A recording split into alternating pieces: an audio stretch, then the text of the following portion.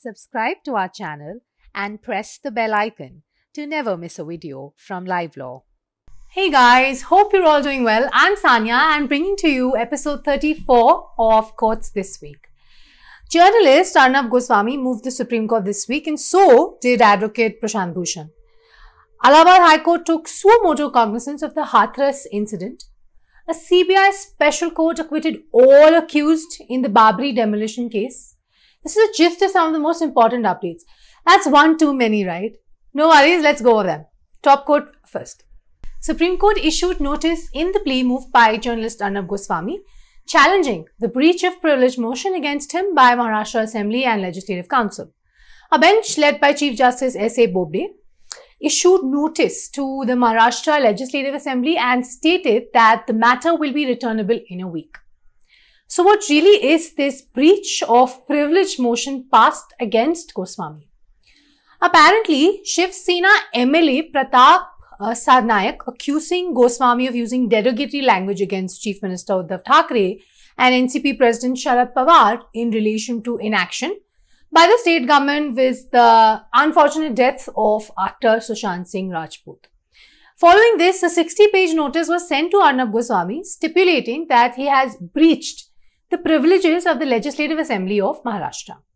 Mr. Harish Salve appeared for Goswami and told the court that the House does not have jurisdiction to issue such a notice against a person outside of the House. Advocate Prashant Bhushan has filed another petition in the Supreme Court, this time seeking review of the sentencing order of August 31st, 2020, whereby the court imposed a fine of ₹1 upon him in the suo motu contempt case. The top court had directed Mr. Bhushan to deposit ₹1 with the SC registry, failing which he shall undergo imprisonment of 3 months and will be debarred from practice in the Supreme Court for 3 years. Whereas Mr. Bhushan had paid the fine through this petition filed by Advocate Kamini Jaiswal, he seeks to agitate the punishment in default of the fine. He has submitted that at no point did the court put him to notice that it was contemplating such a drastic action against him. The Supreme Court on Monday orally remarked that the constitutional bench judgment on land acquisition left certain questions unanswered and required examination. Now please understand, this case was not taken up against the 5-judge bench judgment in reference or anything. When the matter was called out, it was informed by Solicitor General Tushar Mehta that matters were kept pending and issues were referred to the constitutional bench in the instant case. About 600 matters are pending in the Supreme Court and several other matters are pending in various high courts. While the SG suggested that each case can now be taken up basis facts or be remitted back to the high courts considering the constitutional bench judgment has come, Chief Justice said that he shall take an appropriate decision after 2 weeks. The Supreme Court dismissed the plea seeking postponement of the UPSC exam in wake of the pandemic situation. This exam is scheduled for today, that is October 4th. The bench refused to postpone the examination and issued directions to the UPSC as well as to the centre to consider that aspirants who were on their last attempt would be given another chance without extending the upper age limit. The court further noted that as exams had been conducted in the recent past, it was a testimony to the fact that the SOP was followed by the Ministry of Home Affairs in conducting these exams. The Supreme Court has quashed the notification issued by the Gujarat Labour and Employment Department, granting exemptions to all factories in Gujarat from provisions of the Factories Act 1948 relating to daily working hours, weekly working hours, intervals of rest and spread overs of adult workers as well as from payment of overtime wages at double rates with Section 59. The bench has held that the pandemic situation cannot be a reason to do away with statutory provisions and that providing dignity and rights for workers by the Gujarat government. In this context, the bench has stated that the pandemic is not a public emergency within the meaning of Section 5 of the Factories Act, threatening security of the country. Let's now go over some top court judgments from the week. The Supreme Court, in its judgment, while acquitting a man accused of raping a woman on the pretext of marriage, observed that misconception of fact arising out of promise to marry has to be in proximity of time to the occurrence and cannot be spread over a long period of time, coupled with a conscious, positive action not to protest. Now, this is very important. The allegation by the prosecutrix in this case was that the accused Maheshwar Tiga has been promising to marry her and on that pretext continue to establish physical relations with her as husband and wife. It was also alleged that she had also stayed at his house for 15 days during which he established physical relations with him. The trial court convicted him under section 376, 323 and 341 of the IPC. The Karnataka High Court had dismissed his appeal. Length of the sentence of the gravity of the original crime cannot be the sole basis for refusing premature release, the Supreme Court observed while directing release of 2 convicts on probation. The 3-judge bench observed that any assessment regarding predilection or to commit a crime upon release must be based on antecedents as well as conduct of the prisoner while in jail and not merely on his age or apprehensions of the victims and witnesses. Time for updates from the High Courts and other courts now. The Lucknow bench of the Allahabad High Court has taken suo motu cognizance of the Hathras gang rape case, stating that it is an extremely sensitive matter, touching upon the basic human fundamental rights of citizens.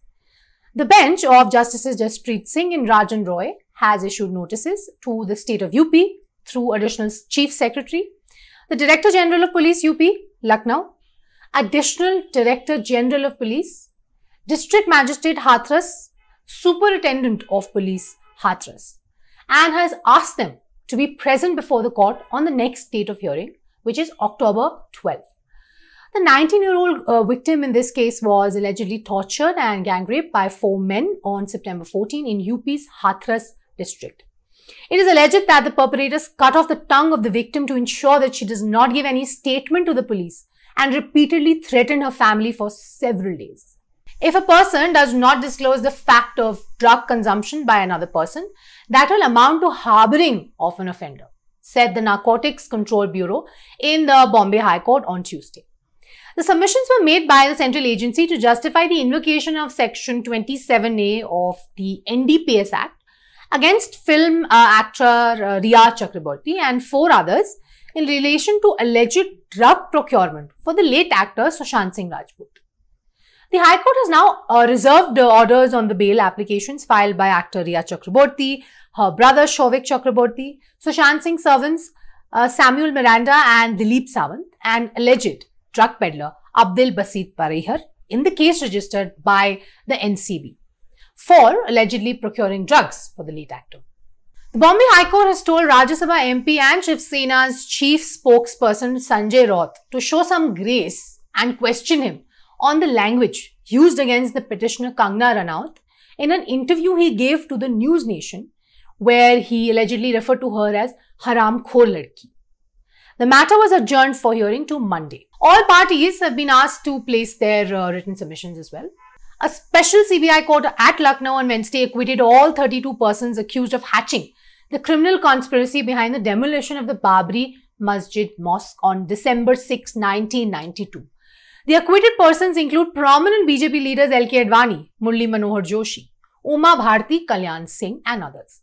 Special CBI Judge S.K. Yadav in his 2,000-page verdict held that the demolition of the mosque was not premeditated and that there was no criminal conspiracy behind it. Those who climbed on the dome, they are anti-social elements, not Ram Bhakts, the court stated. The Babri Masjid in Ayodhya was demolished in December 1992 by Hindu car sevaks who claimed that the land on which the mosque was built was the place of Hindu Lord Ram.